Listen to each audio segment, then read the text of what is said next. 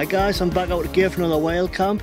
This time I'm in the beautiful Lake District and I'm just down from the summit of Brown How, which is the highest point on Lingmoor Fell, which is in between Great Langdale and Little Langdale.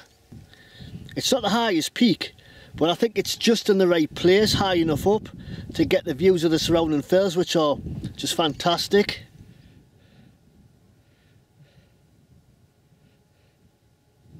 I'm on this little plateau and I think it's a brilliant place to do a camp.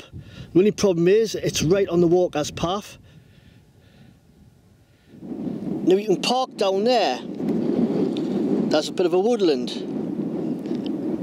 I think that's where the National Trust car park is, but I think you've got to pay. And me being a bit tight, you know, I had a look along there but I couldn't see anywhere I could park. That road is just so narrow. There's one or two there's passing places, but it's so tight. If you've got a big vehicle, you'll struggle along there.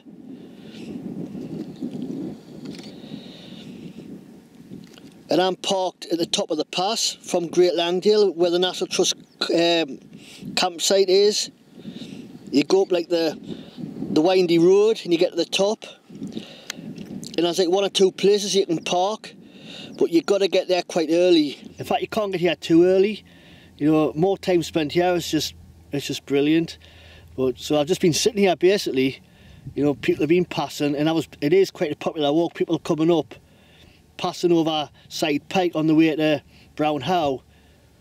I just think this area here is just ideal for a bivy camp. You'll probably not get a tent in. We could get a small tent, but it's going to be very lumpy. So I'm just going to basically sit here, and I'm not even going to put me bivvy out until, you know, 9-10 o'clock, till it's time to go to bed, because there is still a chance that some walker will come through, and you know, it's not very nice people walking through your camp. I don't know about you guys, but this is why I get out and do a bit of wild camping, because you know it makes sense. You know it makes sense. One of the reasons why I like coming here, you know, because it just takes my mind off the drink. I've never fancied one out here. Those of you that know me know that I like the history. And over there on the Langdale pegs you've got the remains of a Neolithic axe factory from about 6,000 years ago. And they found the axes all over the UK. So that suggests to me that they were quite advanced, and they're obviously trading and able to get around. But I mean, look at them peaks. It just looks prehistoric, doesn't it? Looks like something off a dinosaur film or something. The land that time forgot. And all the things I've got for tonight is in that 35 litre backpack there. That's the Caramore Sabre SF 35 litre. And, you know, I've got enough things in there to sustain me for the night. Just a small bivvy camp in this area here somewhere. And I've noticed when I've dropped down a little bit, there's just no wind. Plus the wind is dropping, like, so that's a good thing. And as far as cooking goes, there's quite a few, you know, big rocks I can, you know, hide behind for whichever way the wind's coming from. There's plenty of shelter for cooking. Looks like there's people on the summit of Side Pike. So if I was camped down there, I wouldn't have the place to myself basically. But it's been about, well, nearly 3 hours now and nobody's been up here.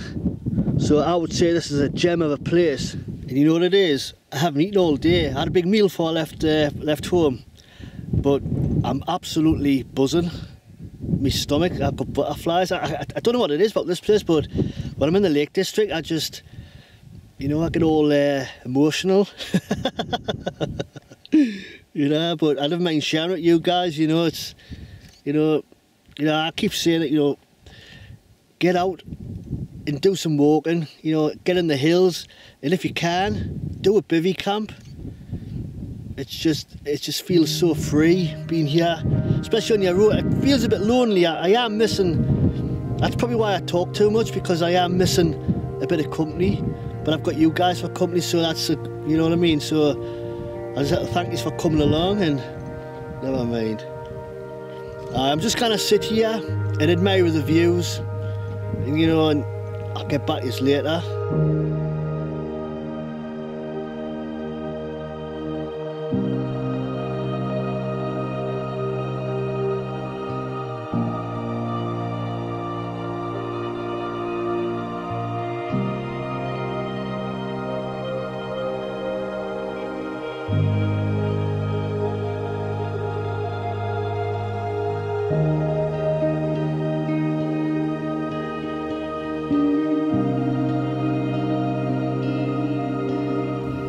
That's me camp set up, and I'm in the Hunter bivvy, and I'm in me 3-season Van Gogh sleeping bag. You've seen it all before.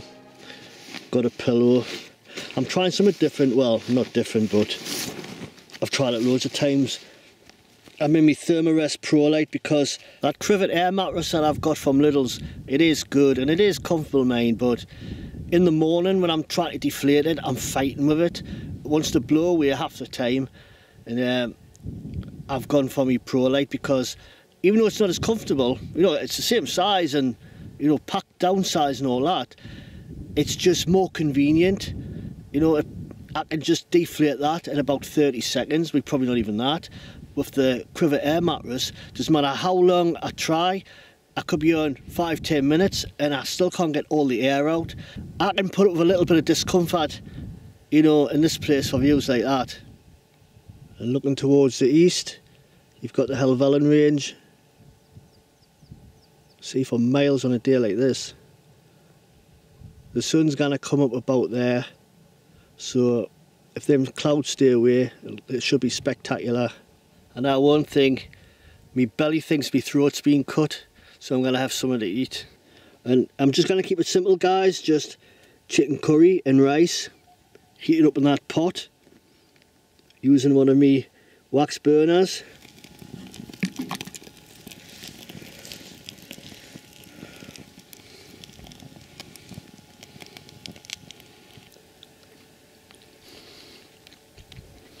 There's something about this place, I just get the feeling there's been people here before, perhaps going back thousands of years, sitting here having a supper. I camped a lot in some high places where I found a spot to bivvy. It has been a little hollow where it's just been so comfortable and flat, somewhere it's as if it was designed that way for somebody who wanted to spend the night on top of the hill. And somebody suggested on my channel in the comment section that it could be a burial ground, and it got me thinking. I thought, yeah, that's quite logical. That could be true, because when our loved ones die, we take their ashes and we scatter them in places where they once knew in life and loved and walked. And why wouldn't our ancestors do the same? It's almost like a big circle where you can just imagine people would have sat round. Thousands of years ago, these places would have had loads of people living here because it was safe for them to live in the hills. I mean, all over the country that you can find, you know, prehistoric, you know, homesteads, roundhouses, hill forts, that sort of thing. So it was a very populated place.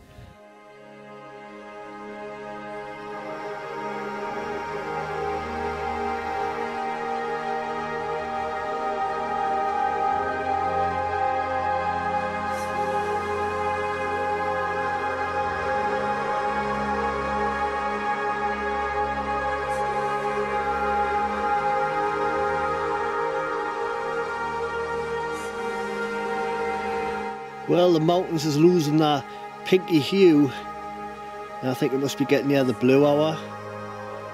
It's probably getting a bit too dark to film my beautiful face, so I'm just gonna switch off and I'm just gonna sit and enjoy the rest of the evening. Hopefully there'll be a few stars come out. I'm not gonna waffle, I'm just gonna get away and I'll see you all later.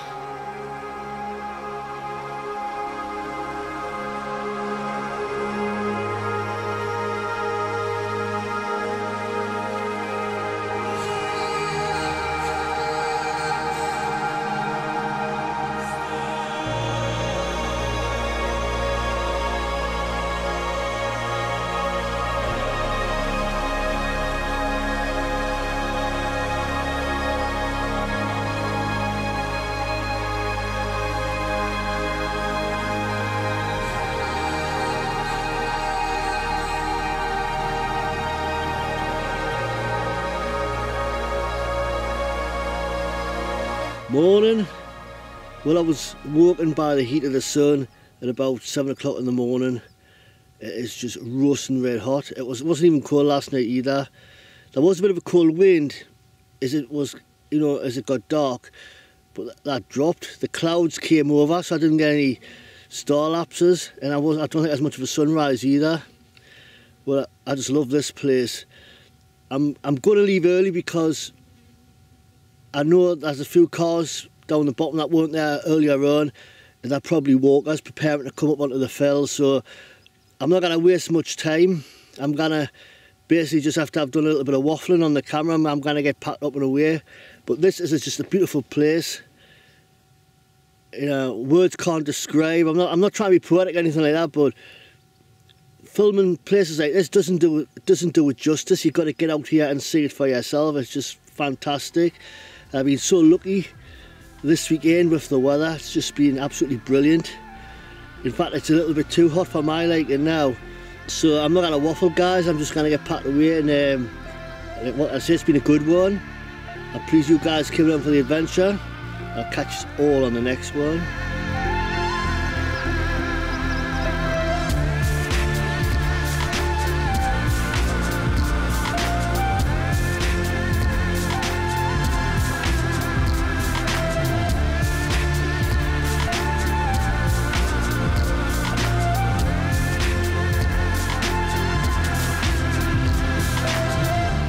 Well, that's me away, guys.